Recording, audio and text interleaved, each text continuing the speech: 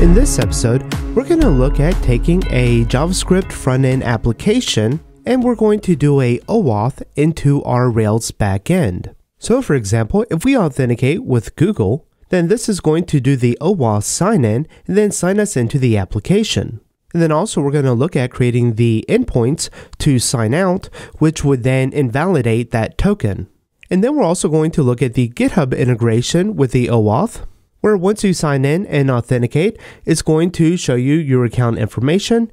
And likewise with the Google authentication, you can sign out to invalidate the token. And for the client-side part of the application, I'm going to use the j-toker library. And there's many other possibilities that you can use for Angular or React. However, this one does work with React. And for this half of the application, we're going to use their demo, and the only thing that we're really going to have to override is within the main demo file, where we are setting the API URL, and then we'll set the different parameters for the URI endpoints. But other than that, I really didn't have to do anything with this example, it just pretty much worked.